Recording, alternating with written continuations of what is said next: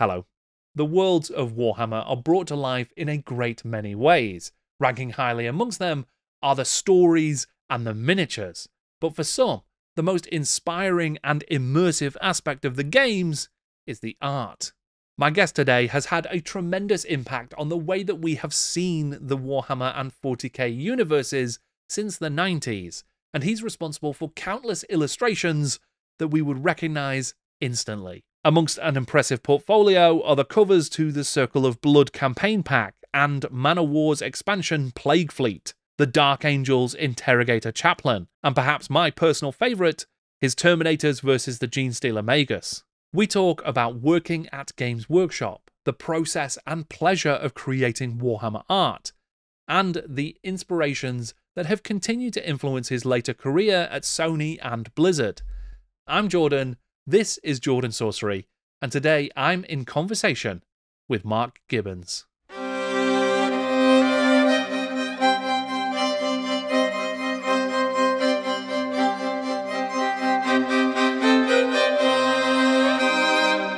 Mark, thank you for joining me. I wondered if we might start by taking a little look at your journey to joining Games Workshop in the first place. How did you come to work there?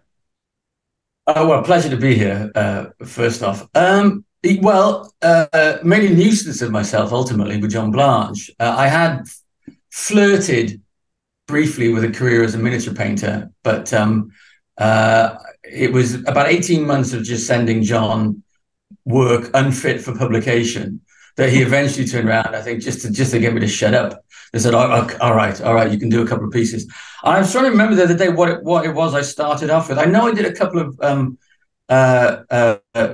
pencil illustrations for Advanced Hero Quest, which I think were for a White Dwarf article. But the first proper work was for the Deathwing and Genestealer supplements for Space Hulk. I was from Games Workshop in Nottingham. I was in my hometown of Cardiff, trying to break into the music industry, playing in a band. So my work as an artist was very much just to pay for like rehearsal studios and guitar strings. And now I managed to break my arm, my business arm wrestling, a professional arm wrestler, which was you might think was a stupid thing to do, but it happened. And I spent 3 months in plaster, not being able to play bass or draw. And it was those 3 months of isolation, I think, that made me realize what I missed the most was being an artist. So as soon as I was out of plaster and able to work again, I got onto Games Workshop and said, you wanted me to come up and start in the studio. Well, I think I'd like to now. And that was early 1992. Right. Well, I'd done a bit of freelance for them. So I'd been up to the studio when they were still at Enfield Chambers and seen the mayhem of that location. But by the time I joined them, they were relocated to Castle Boulevard, which was just a wonderful place to work, and entered what I guess I would call their silver age for artists. Not all the golden age artists. Some of the golden age artists like Paul Bonner and Adrian Smith had left. And I did wonder briefly if the only reason I got hired was because those guys weren't there anymore. No, I'm sure that's not the case. And it was in at the deep end, really, at that point. I had dropped out of art college after 2 weeks of painting with custard and gravy using twigs instead of brushes, because I thought this is not how Frank Frazetta did it. So my time at Workshop was very much, an apprenticeship, to be surrounded by still amazing people like, of course, John Blanche and Wayne England and Dave Gallagher and Jez Goodwin. I was just a sponge absorbing everything I could from those folk. Great. And would you class them as your sort of artist sort of inspirations and the kind of influences that were driving the development of your art at that time?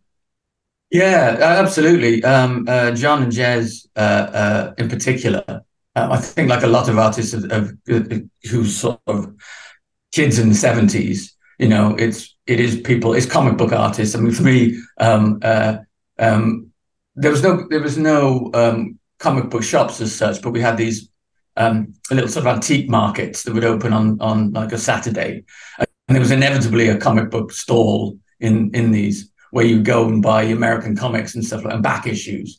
And as soon as I saw Savage Sword of Conan, which was a large format black and white Marvel comic, that was it. I was hooked. I mean, I've been reading the Robert E. Howard paperbacks, but as soon as I saw the big John Buscema, Rudy Nebres artwork, I thought, right, this is for me.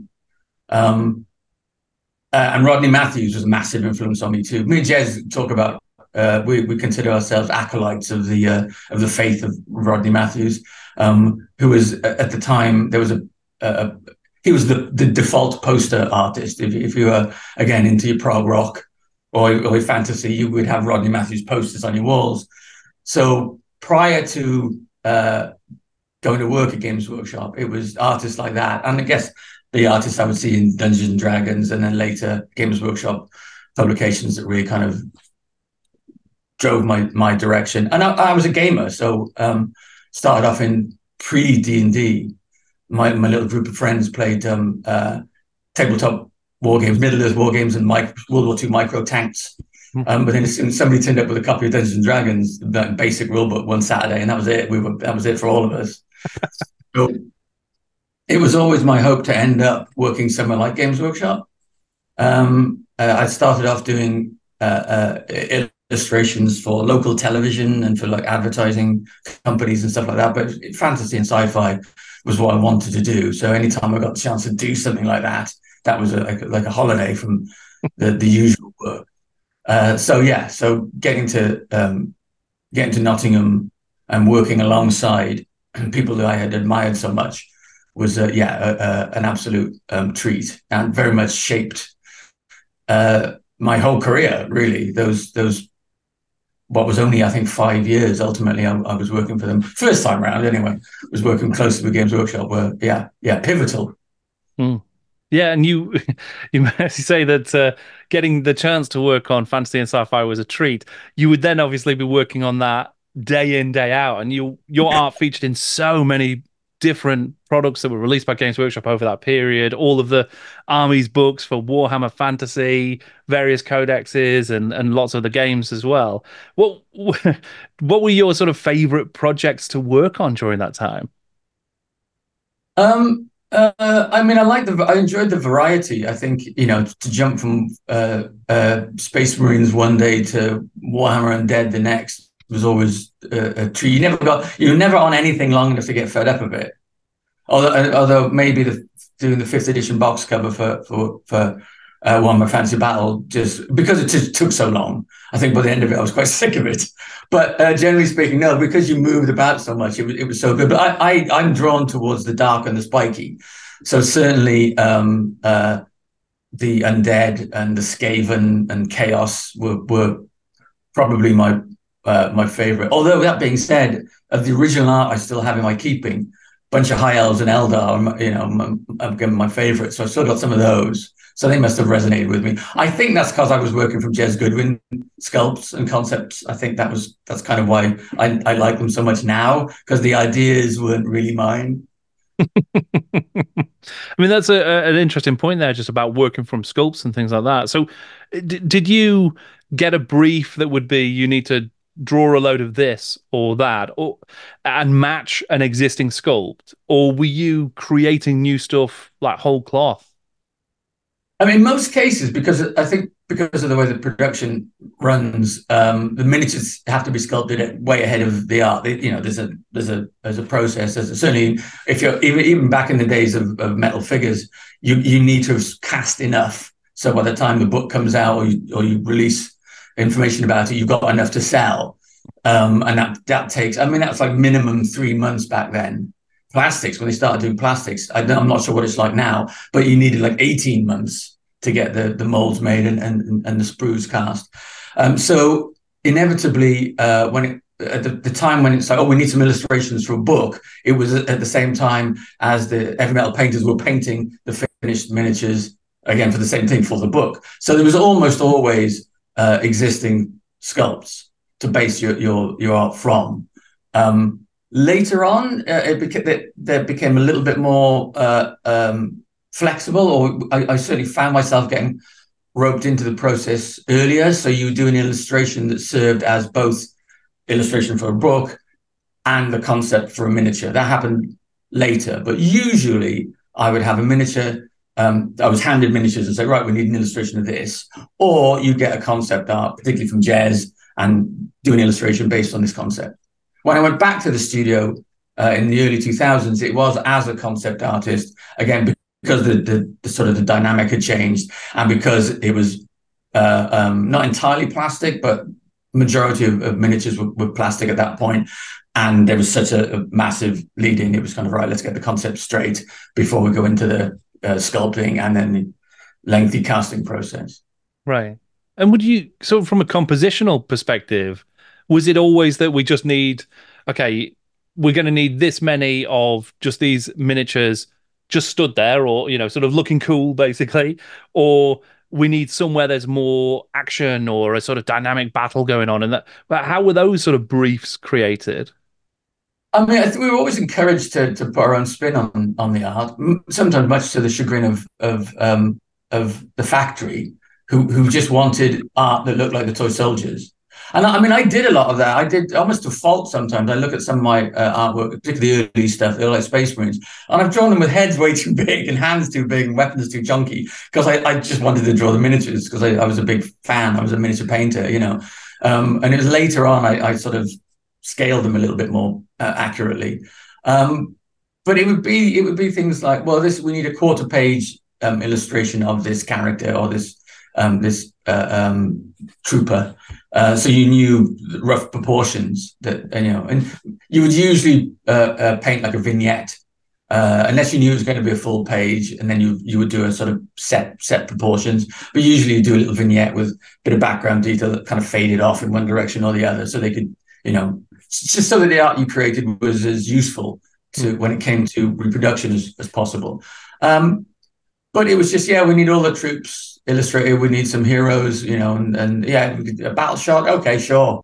I mean, John would always do like a big full page army shot, and that would be the template that you'd find yourself using, you know, because there's so much detail in it. You'd like pluck a character out of one of those and go, right, I'm going to do a call out of that character, and you sit and you draw them. Or you'd find out that, okay, Wayne's doing the regular Chaos Dwarf troop. Okay, I'll do the guys on the rocket launcher. You know, it's that kind of. It was very.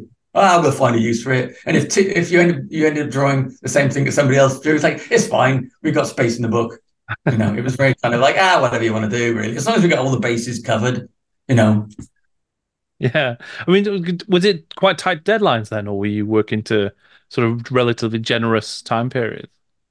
I don't ever recall it being panicked. I always seem to remember there was time. Although, you know, I wasn't at the cutting edge of all that, though. I mean, I did when I was at the studio. I was sat across from the White Dwarf team, which was in a constant state of panic because they never had enough time to get the monthly magazine out. So it was always running around, and I never felt that. But maybe it was going on, but you know, in the printing department of a particular book I was working on. But it never seemed to be that frantic.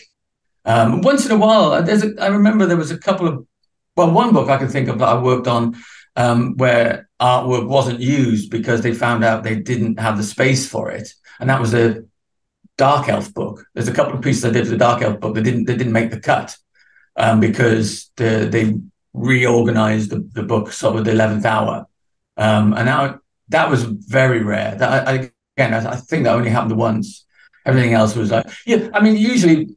You see a piece of your art used at least twice in a book. It would be in the background section and then in the army list. So they could always done with more art. You know, there was never quite enough to make a piece, every piece different. Right. I mean, some of that Dark Elf art that you did is absolutely iconic. Just incredible pieces. But so is there some that did it turn up elsewhere, that Dark Elf art then, or did it sort of just go unused in a drawer somewhere? Well, one piece I did a Beastmaster with a couple of hounds. And I think I've seen that somewhere else. It might have been like in a third party world of Warhammer book, maybe. But I also did an assassin that actually they didn't use because they changed what they wanted the assassin to look like. Because I did them more ninja-y, and they said, no, actually, we want to do more traditional cloak and dagger. So that art didn't get used specifically because it was not what they wanted the miniature to end up being. So that's, I suppose, an example of one of those occasions where, yeah, the art came first, but because there wasn't concept art, I went straight to illustration, and they went, yeah, actually, that's not what we're going to make the assassins look like, so we're not going to use that piece.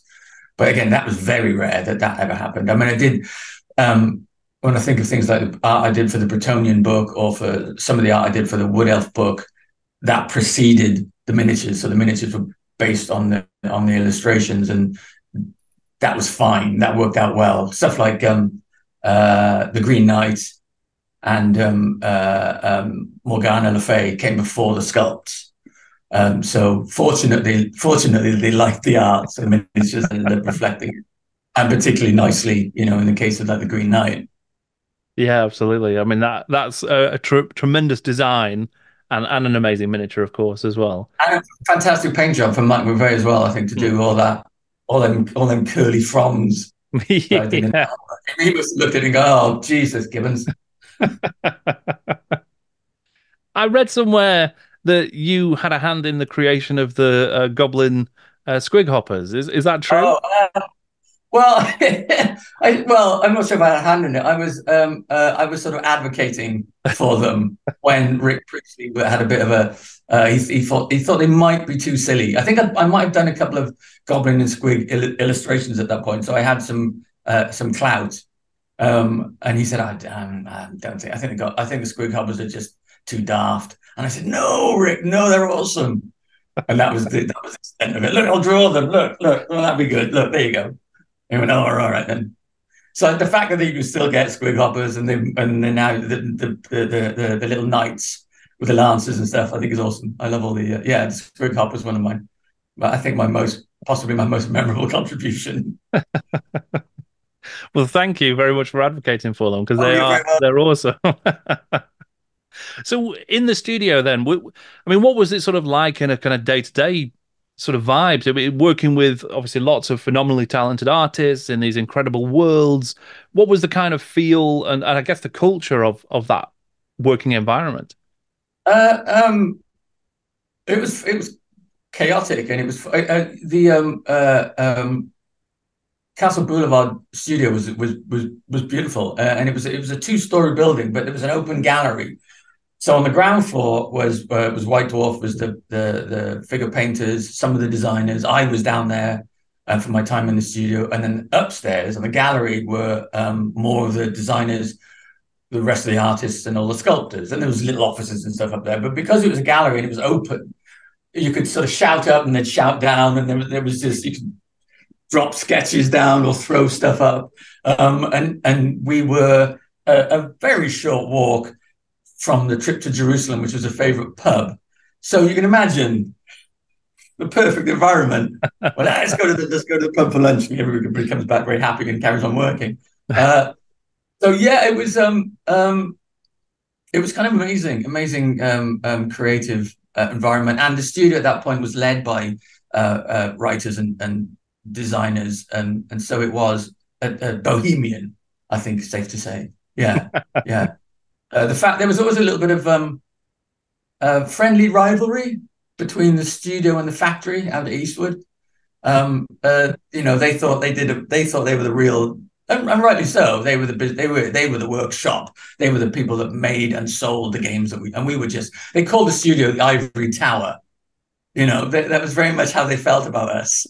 I'm not sure it was reciprocal, because whenever I went out to the factory, I was always very excited, because they give you a shoebox and send you down onto the factory floor where all the bins were with all the miniatures. Just say, fill your box and we'll weigh it at the end. You pay pennies for all the miniatures you could possibly carry out of there. So I loved going out to Eastwood. So it changed when I went back in 2004, I think it was, when they'd moved to Lenton, and the studio and the factory were on the one site, and the management within the studio was largely from the factory and from retail. The vibe had changed, and there was I'm loath to call it a resistance, but it felt a little bit like that. Certainly the artists there was a quiet resistance to some of the edicts that came down from management. We Mm. were quite a quiet rebellion, which I thought was fine. I think it wasn't hostile. It was just managers trying to tell us what to do, kind of thing. That went on a little bit. No, mentioning no names, but it was most of us. Sure. I mean, because I guess that was a period, that initial time that you were with GW was very much the sort of the beginning of the modern era, I suppose, Right. of Games Workshop and the creation of all the Warhammer's, some of its most successful editions and things like that. And then that move to Yeah. Lenten sort of changed the company, I'm guessing. And you were feeling that Yeah. on Well, the it was. inside. Yeah, I mean, it was even when I went there in '92. It was post Ansel, you Right. know. So the it was changing. It was becoming more. I mean, corporate is a dirty word, but just more, I guess, professional. Less of a cottage industry. We weren't making Realm of Chaos books or all those amazing orc books that Brian was determined to put out. It was a bit like, no, we got to do stuff that's right for the business. So there was a bit of a sea change then, and I think when I went back that change was largely complete, Mm. for good and for bad. But I mean, for good, certainly for the business and ultimately for the players. I think it was probably something that had to happen. For the business to grow. What it's like now, I couldn't begin to guess. Now it's this behemoth. And Mm. what daily life is like at the studio, I've not a clue. I Sure. still have friends there, and I say every time I go back to the UK, I try and get up to Nottingham and hang out. But it's been a few years now, so I hope they're all happy. Sure. I mean, when you were there, I mean, either sort of period that you spent with the company, were there ever any sort of mandates around techniques and what you had to use in order to create your art, or were artists allowed to use whatever was sort of their style, their equipment, their approach? Oh yeah, I'm sure if I said I must use custard and gravy like I did in art college, they would not have had a problem with that. No, it was. I mean, it was really down to the individual artist, whatever worked for you. I mean, my techniques changed over time a little bit because what I wanted the art I delivered to be as free from problems as possible. So initially, my work was all pencil, and I was chatting with a photographer because, of course, you had to physically photograph it and then paste that photograph into a physical book to send to the printers. And I was chatting to the photographer, and he said, "Oh man, the pencil's sometimes really difficult to photograph because it'd be lots and lots of scratchy, and the graphite was reflective, so it'd end up having difficulties lighting the art, so it reproduced well." And I was like, "Oh, okay, what can I do to improve that?" And I would always say, "Oh, can you make the print a bit darker because it's looking a little washed out?" But that's what they have to do to make it reproducible. So I switched to Indian ink, which of course is every bit as shiny on a bad day as pencil because it's made with dead crushed up beetles, shiny beetles. So that didn't help. So I'd end up putting down Indian ink, and then I'd go over that with a pencil to try and matte it, and it gets shiny again. And then I've ultimately discovered liquid acrylic, which was a flatter finish. So my technique shifted over time, but it was always just whatever you want to use. We had there was a local art shop that we would just either troop up to and buy all the supplies we needed and bill them to the company, or we'd just phone in orders in the pre-internet days where you actually had to. It was just like, yeah, whatever you need to do the job. I remember once Wayne England bought a load of brushes, and he hadn't realized at the time, I don't think, one of the brushes he'd ordered cost 120 quid. And it became this, none of us dare use it. It became this sort of sacred brush. Today you're going to use the 120 quid brush. Shh, shh, I don't think they know how much it costs. Um, but no, it was very much whatever you need. I mean, most of us we were all again pre-digital, so we were all pencils and paint and ink and stuff like that. And it was just Dave Gallagher was the big airbrush guy when it came to laying down his beautiful background, so all his paintings. But Wayne and I would be there scribbling away with pencil and ink. And John, of course, John was whatever work, mixed media, pencils one day, paints the next, inks the next. So yeah, whatever got the job done. Yeah. Did that stay the same as well when you returned? Well, I went back as a concept artist, and I was still doing stuff in pencil, but I was moving into digital because I'd spent a few years at Sony, where they insisted I learn Photoshop. I was very reluctant initially, but they sent me on a course, and I realized, oh yeah, this is really handy and it's really quick to change stuff, so I'm going to embrace it. So the first illustrations I did when I went back to workshop were again digital. I don't think they were great. I don't think they were particularly. I hadn't mastered the software at that point. So they all, for me, they look a bit shiny and a bit shiny again. They look a bit plastic. They haven't got that grit that I got from pencil and ink.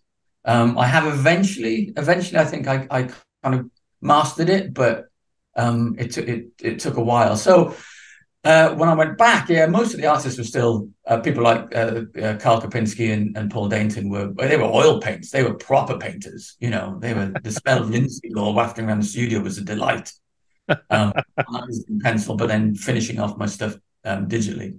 Again, so yeah, it was again very much whatever you want. I know now the studio, or even towards the end of my time there, like 2005, 2006.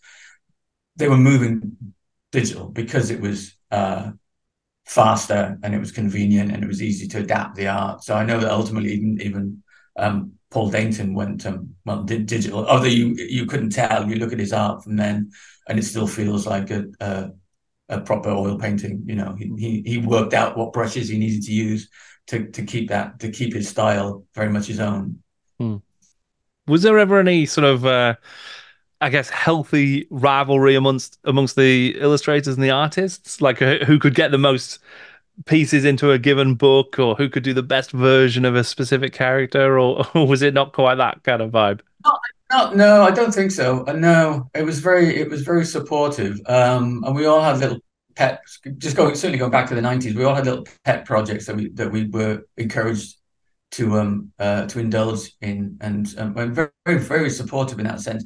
Because we all wanted to do covers. I think we all wanted to do big color paintings just because they're the most fun, and who doesn't want to see their art on the front of a book? But there was a lot of black and white art that needed doing, because when I was there, certainly in the early 90s, it was John Blanche, Wayne England, and me doing all the internal art. Mostly, Dave Gallagher did a couple, but he was mainly covers. And then we had freelancers like Jeff Taylor also doing covers. But the internal art, in terms of creating new stuff, we obviously had work from Paul Bonner and Adrian Smith and Kev Walker and Steve Tappin to draw on to fill books with. But in terms of creating new art, there was just three of us. So, we weren't getting to do color pieces and covers as part of the day-to-day. So certainly most of my color art, I think most of Wayne's color art was done as freelance pieces in our spare time. So you spend all day painting Space Marines, and then you go home and doing black and white illustrations of Space Marines. You go home and you do your color Space Marine. So they were sort of private commissions, and they tended to be what we wanted to paint, because obviously if you're going to give up your evenings and your weekends, it better be something you want to do. So things like the Orc Codex cover that I did, or the Chaos World Eater Terminator that I did, was things like, I'd like to do a picture of this. And then the Games Workshop were like, okay, we'll find a use for it. We'll put it on something. Yeah, sure. Right. I mean, what you mentioned there, that you had, or most people had their own sort of like pet projects or projects they were super passionate about. Were there any other specific ones that you were really into and really wanted to make work? Yeah, well, I said I want to do some undead. So I said, so that ended up being the cover for Circle of Blood, just because I want to paint some again, because I said I like the undead. I suppose I should have said I like Skaven as well, and I could have done big color Skaven painting, because I never did one of those. Yeah, I mean, I'm trying to think of anything else any big color pieces that I did that were not specifically commissioned. When I started at the studio, actually, I did get a couple of color pieces to do in my day. I did the cover for Plaguefleet, the Manowar expansion, and I did the map for Battle for Armageddon. Right. And then I sort of transitioned quite swiftly into now we need you to do lots of black and white stuff now. So no more color painting for you. Oh, maybe the Goliath I did for Necromunda, that might have been, I can't remember if that was a freelance piece or a part of my day to day. I don't remember.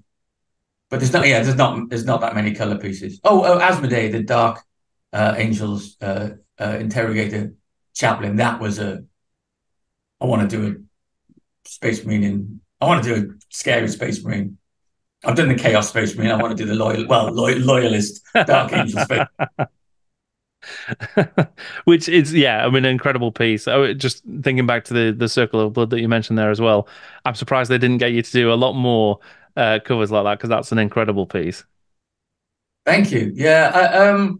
Again, I think it was just down to the amount of work they needed covered. They did. I think the last color piece that they actually commissioned and said, "Yes, you're going to do this in your day," was the 5th edition of Warhammer Fantasy Battle. And I said, "Yeah, don't give me any more of them. It's too much. It's just takes too long. It's exhausting to paint all them little, build this massive battle scene.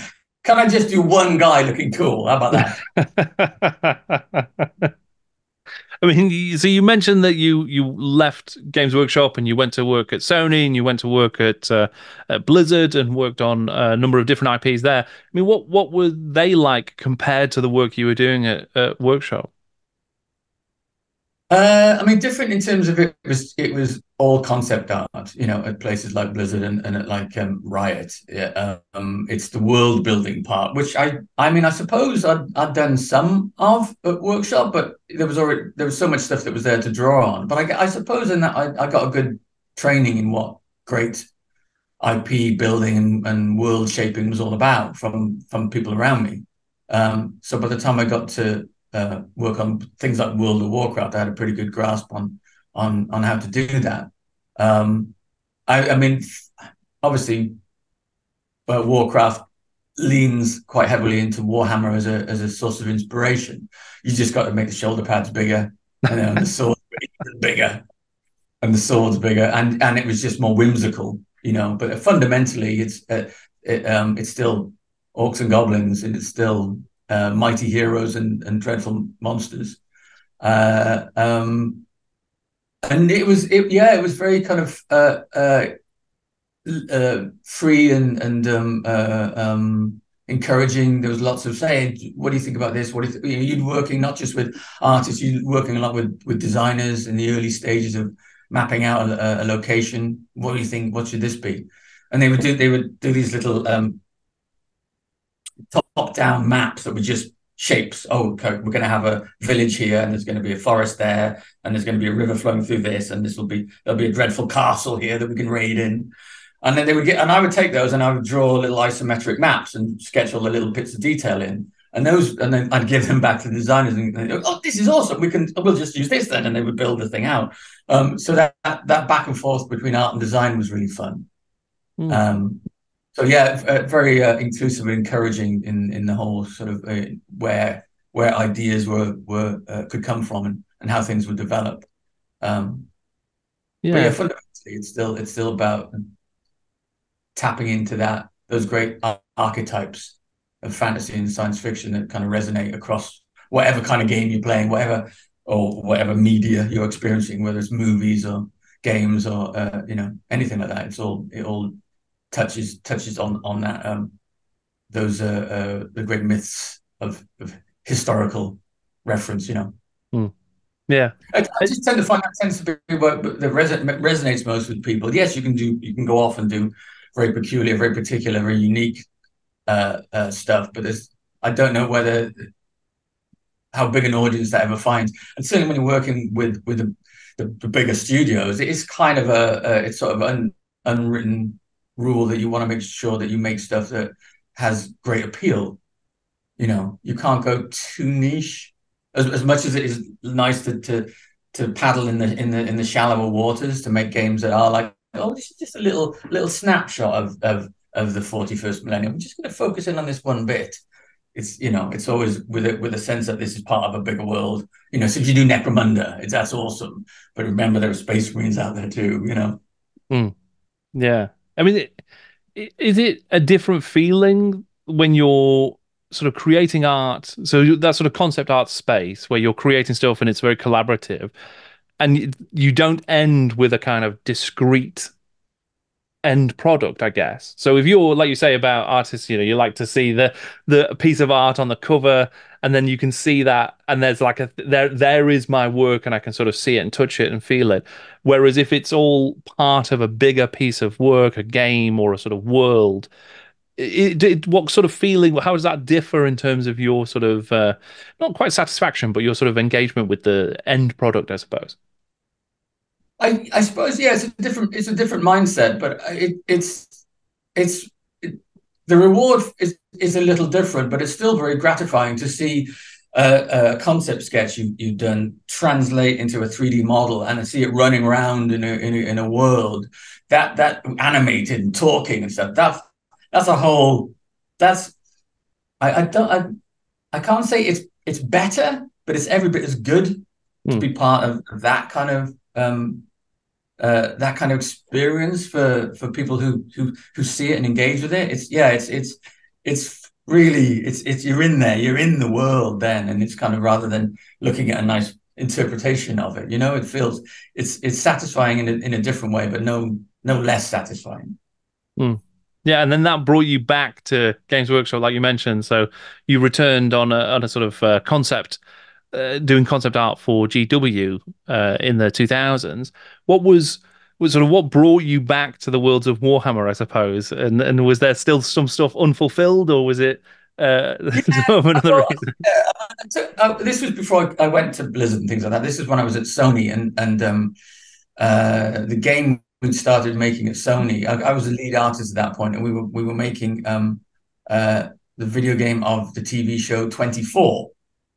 And although I was the lead artist, I was also the concept artist, and there just wasn't much for me to do.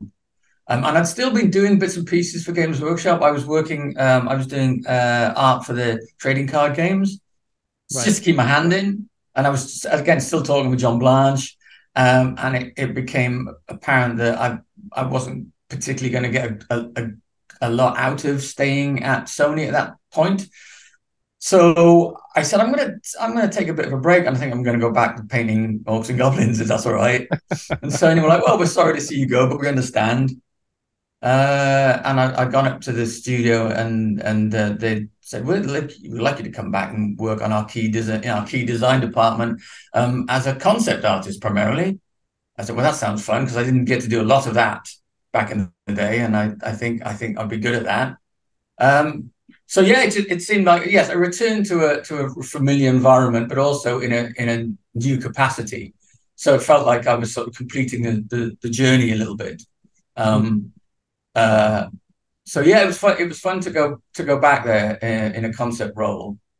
Although, as I said earlier, the studio had changed quite a bit, and it wasn't quite as fun as I remembered it. But it's still an amazing creative place. But the dynamic had changed there. And ultimately I realized that I'd probably drawn all the Space Marines I needed to. Sure.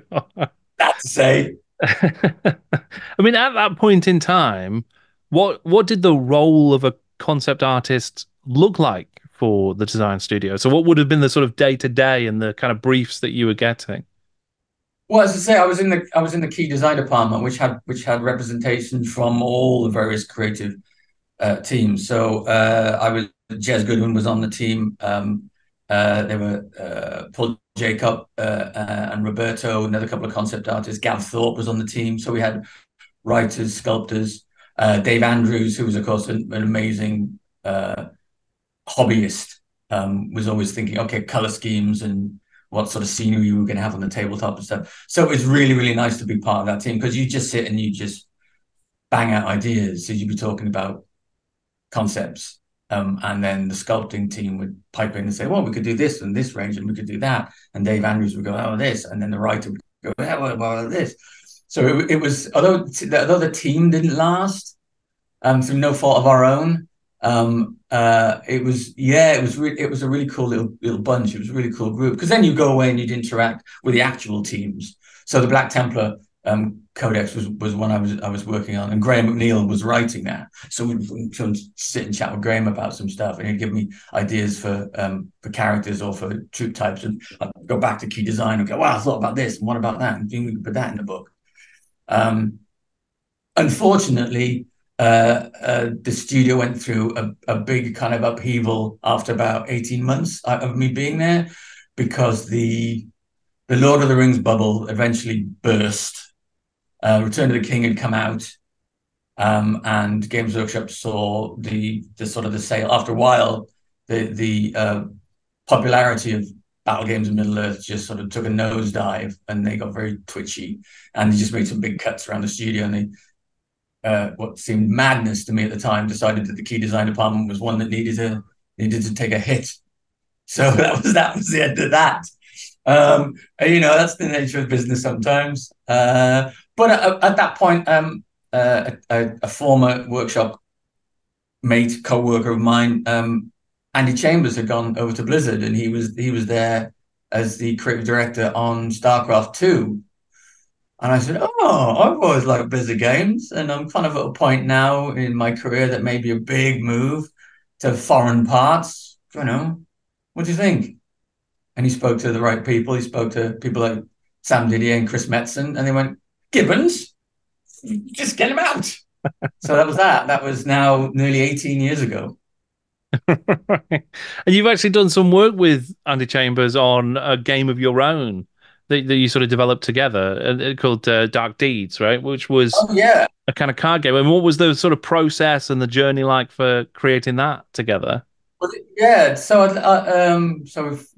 fast forward through my 7 years at Blizzard and a couple of years at Riot, and I left to again just to try freelance again. I'd had my fill of big studios at that point, so I was kicking around here thinking, okay, what am I gonna do? What am I gonna start working on? And then I just got a call from Andy saying, "I've done a card game, need an artist." I said, "Well, tell me more." He said, "It's called Dark Deeds." I said, That's all I needed to hear. When do we start?" So it was a crazy sort of 4 months doing all the art for that. And we released it through a little independent publisher who'd never done a game before. And we got really carried away with it. We got really indulgent with the components. We had wood tokens and a metal coin and a little burlap sack that you put it all in. And it ended up being really, really nice, but really expensive. So we did a little print run and we sold them all, and that was it. But I always wanted to return to it. I always thought it could have been a bigger game. Like all artists, I wanted to noodle on the art and do some new cards and tweak some bits. But Andy and Ryan Miller, who was the writer on that, they'd, like sensible game developers, had moved on. They had half a dozen other projects to go. I was still noodling away on Dark Deeds. I still wanted it to be bigger. I think it should have deserved to be a hit. And they were like, "Yeah, but fine. I'm off doing Judge Dredd and stuff." So, and then COVID came along, and I needed another project. So I decided I was going to make a new version of Dark Deeds for online play. So there was an online platform called Tabletopia, which publishers tend to use to promote the physical versions of the game. So if you don't know whether you want to buy this game yet, well, you can go play it for free on Tabletopia. I thought, well, that'd be a good format for me to sort of get what I think is the definitive version of the game made. And who knows who might see that. So I spent the COVID summer making that. And lo and behold, Chris Birch, who is the head of Modifius, who are an independent UK publisher, played it with me and said, "Oh, we'd like to do a new edition of that." And then we have this now, which is the prototype test print of the new physical edition of the game, which is at the printers, hopefully, and due for release in the spring. Fantastic. So yeah, I mean, again, it's just me not being prepared to move on from anything, noodling away, changing the art, tweaking the rules, improving this and that. So we're publishing that with in partnership with Modifius, but also with the studio I'm now an art director at called Rookery Publications, which is a studio I set up along with some other former Games Workshop staffers based in Edinburgh, Andy Law, Lindsay Law, Andy Leask, and to do, again, back to tabletop, doing our own line of role-playing games. But when the chance to revisit Dark Deeds came along, I said to my teammates, why don't we kind of, because I knew that Andy Law in particular would be an amazing help in tweaking the development and tweaking the rules and making sure it looked beautiful, because he's just one of these amazing all-rounders, you know. So he and I sat down and knocked all the rough edges off what I thought the perfect version of the game was, and went, oh no, this is the perfect version of the game. So that was an absolute treat. So yeah, it's new and shiny and not ridiculously expensive anymore. So hopefully that's going to come out in the spring, and everybody will love it, and then we can work on the next thing. So yeah, it's back in the tabletop world at last. It felt like I say at last. It's been now 3 years that we've been doing this, but it felt like a real homecoming. Long may that continue. Yeah. I mean, do you think you would explore the Dark Deeds sort of world in other ways, in other games, potentially down the line? Well, yeah, back in the day, Andy Chambers and myself had the next game in the series sort of sketched out, which is called Dark Deities. They all have to be dark games. But and I'd done all the art for it, but the rules were in progress. So I was up in Edinburgh the year before last, and I took my prototype up there to sit down with Andy Law and play through it. And of course, Andy had a ton of ideas.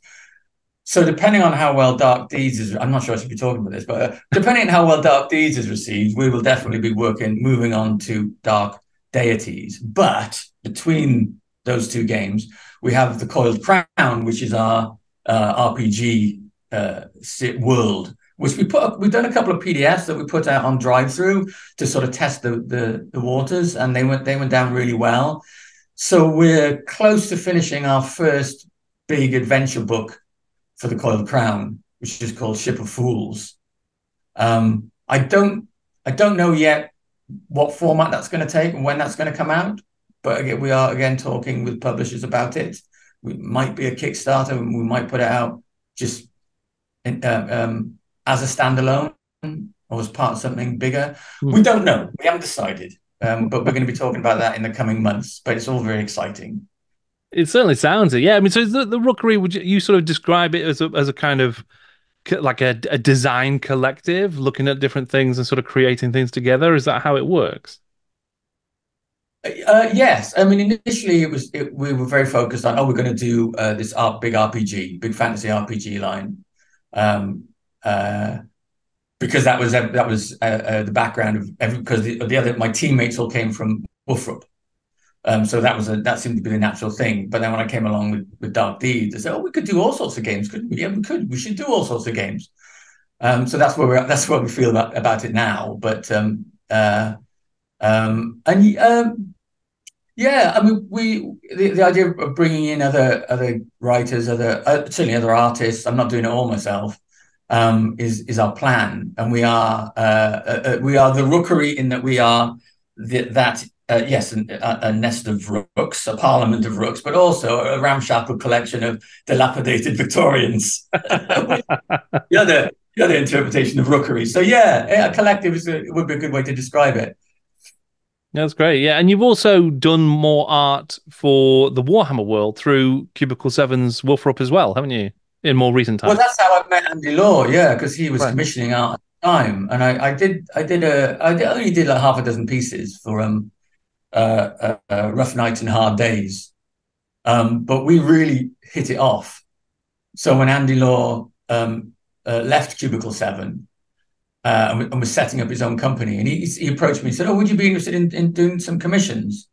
And I said, no, you don't want to commission an artist. What you want to do is you want to get an artist involved in the company I know, we want to find an artist to partner with.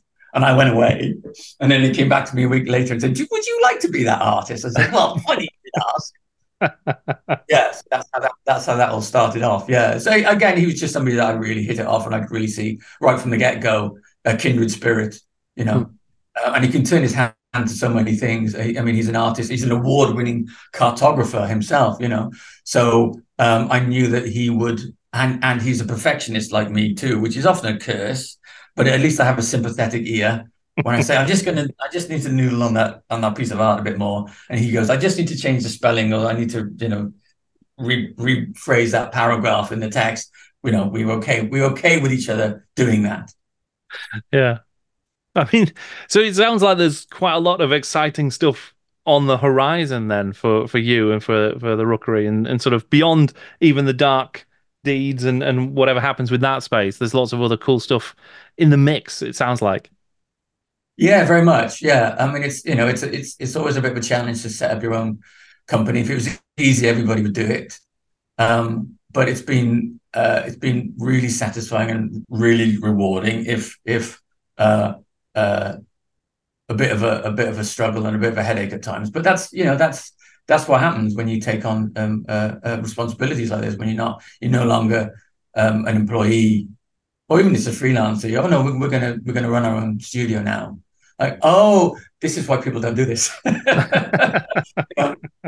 it's I have choice. I wouldn't do anything else, because it gives you that ownership, you know, of your work and the worlds you build. And it's kind of, you realize that as I've gotten older, I've realized how important it is to me to feel like I you know, what I do is not mine exclusively, but that there's a sense of my babies, you know, raising my children rather than giving them up for adoption.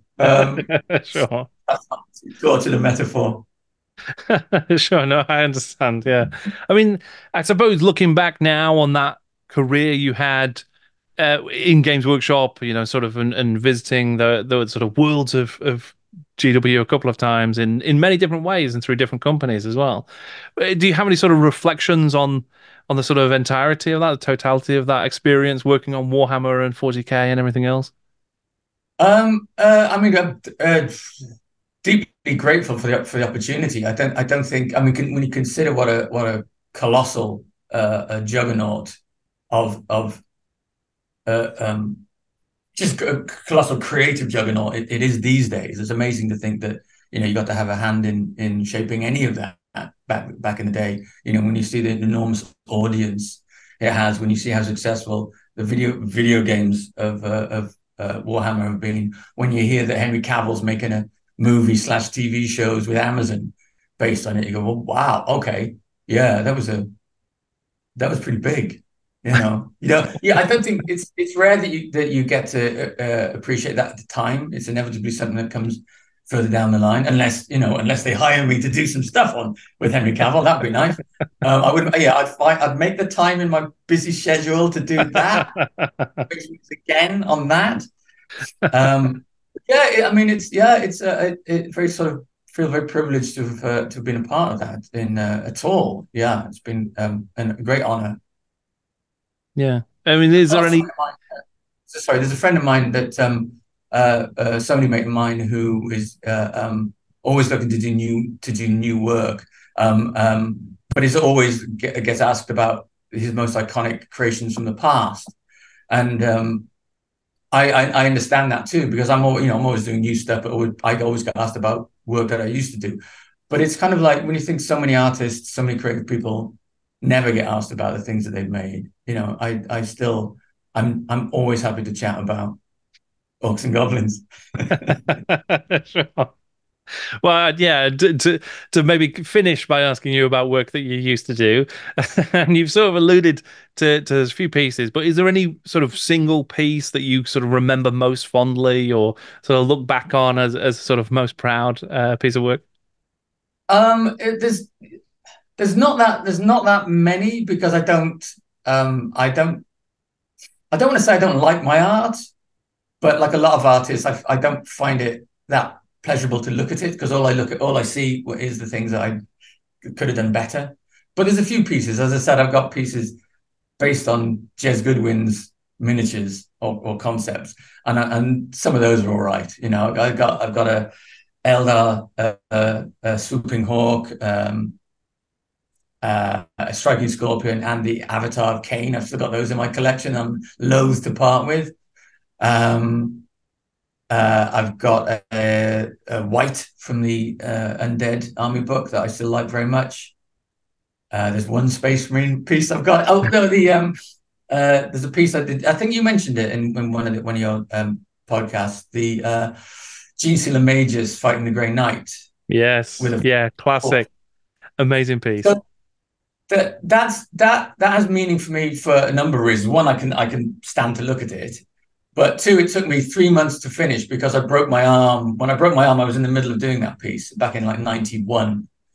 So there's history beyond the art that is pivotal in that when I started that piece, I wasn't sure I wanted to be an artist. By the time I finished that piece, I was absolutely convinced that's what I needed to do. So that's a piece that for big reasons, I don't see myself ever parting with. No, but that's it. And that's fascinating though. Yeah. For a single piece of art to bridge that sort of transition in your sort of outlook and your life. That's amazing. And for it to be such an incredible piece as well. I mean, I still think the Grey Knight with his force field, he's the only one who survives the Mage's attack.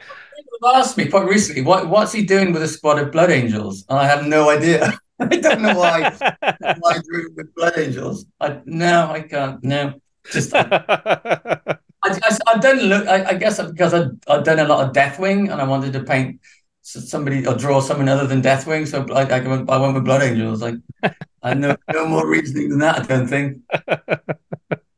Perhaps it was a desperate last stand in some way, and it was just whoever was around could step in. But I think those are the kind of fun stories that come from that sort of art as well. Yeah. I don't remember if that was a commission or again, it was another one of those pieces that I just did off my own bat at the time. I think so. I don't think anyone was said, can you know, because the unusual nature of the piece. I don't think Games Workshop would have said, can you do a Gene Stealer killing a load of Terminators? I don't think that would have been, I think that was quite on message at the time. Well, you need a few examples of that to really bring the sort of terror of the world to life. I think the 41st millennium for sure. Yeah, absolutely. Yeah. Well, I think that's a terrific sort of place for us to wrap up, Mark. And I really appreciate you taking the time to chat with me and sort of tell me some of your fantastic stories. So thank you very much. It's been a pleasure. It's been a pleasure, Jordan. Lots of fun, and Martha as well. Did you, Martha? Yeah, she's definitely made her presence known at multiple points, I think. Thank you, Mark, for joining me to talk about your career and experience. It was a real pleasure. If you want to check out more of Mark's work, I have included a link to his portfolio and to his company, The Rookery, where you can find out more information about the recently announced re-release of Dark Deeds. If you want to support the work that I do here on the channel, feel free to check out my Patreon, my Ko-fi, and my Discord, and you can use my Element Games affiliate links whenever you buy hobby supplies, because that helps support me too. You can find all of those links in the description as well. Thank you very much to Mark for joining me. Thank you for watching. I'm Jordan, and this is Jordan Sorcery.